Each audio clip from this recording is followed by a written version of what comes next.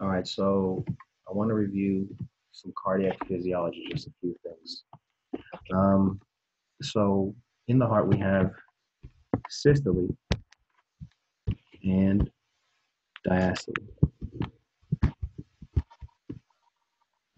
So what is systole? Is that contraction or relaxation? Systole is contraction. Contraction. And when we contract in systole, what heart sound do we hear? S1 or S2? S1. S1. And this S1 heart sound, it's being made by the opening or the closing of a valve. The sound is made by closure of valve. Closure, exactly. So which valves are closing in systole? We contract in mitral and tricuspid valve. Mitral and tricuspid, exactly. All right. So if those are closed, well then which ones are open? Pulmonic and aortic. Exactly. So that's So and pulmonic, exactly. All right. So in diastole, what do we have? Contraction and relaxation. Relaxation. Obviously, yeah, relaxation. Just the opposite. Exactly. Is it S1 or S2? S2. S2. Is that made by the opening or closing of a valve? Closer. Closure of the valves. Which valves are closing in diastole? Aortic and pulmonic. Exactly. And therefore, which ones are opening? Mitral and tricuspid valve. You got it. So now, if they were to mention systolic murmurs, what you should be thinking about is, well, in systole, we have contraction. S1 will be affected. It might be louder. It might be softer. But it will be affected, S1. Yeah. And it might be due to an issue closing or an issue opening of these valves. Which ones? Well, it's an issue of the mitral and tricuspid closing. What would that be called when we have difficulty closing of the valve? Is it called, is that stenosis or regurg?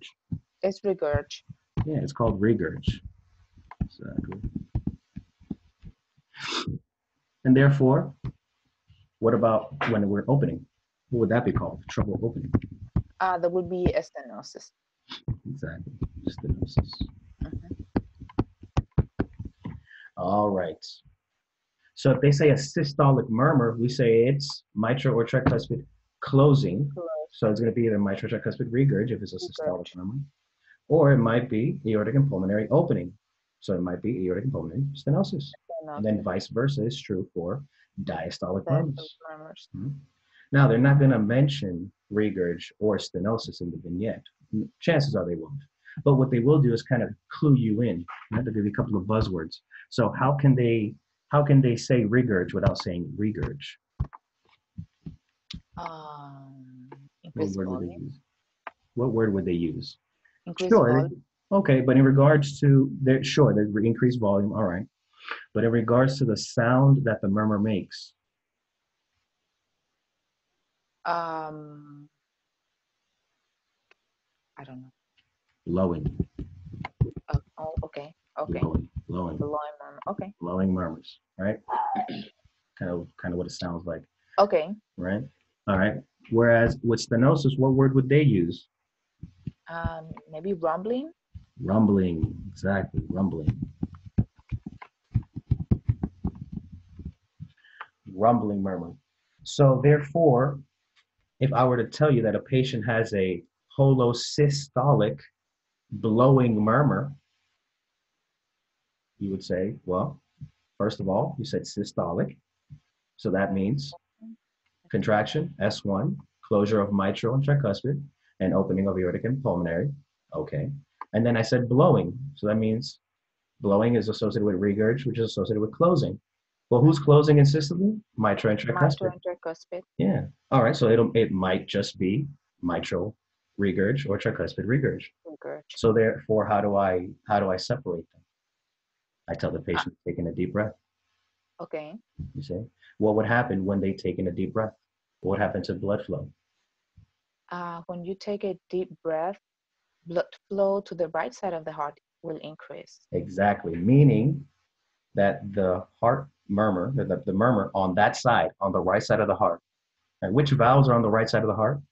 The tricuspid valve And and pulmonic valve. exactly. So that means that if we have more blood on the right side, a tricuspid or a pulmonic murmur would increase, or well, it would get louder.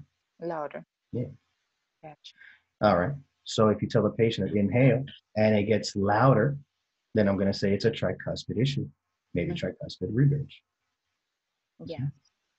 If I tell them to exhale, then therefore we're going to have more blood going to the left side of the heart. Right. Yeah. And if it had been mitral regurg, it would have gotten louder on that side. On that side. Yeah. This is how you can apply. You should be able to apply this to all murmurs, right? What if I give you a patient with a diastolic rumbling murmur and an opening snap? Well, diastolic, we're relaxing, Mm-hmm. and you mentioned rumbling, Mm-hmm. so that is associated with stenosis. That's right. The valve that should be open during the diastole are mitral and tricuspid. Exactly. So mitral, tricuspid, stenosis. Exactly.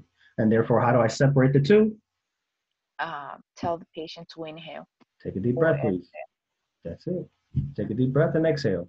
And you just compare and contrast. If it gets louder when they inhale, it's right-sided murmur, so tricuspid. If it gets louder when they exhale, left-sided murmur, so therefore mitral stenosis. Okay. See? Got All it. right. And that's how you play with the murmurs. Okay. All right. Awesome. Thank you. You're welcome.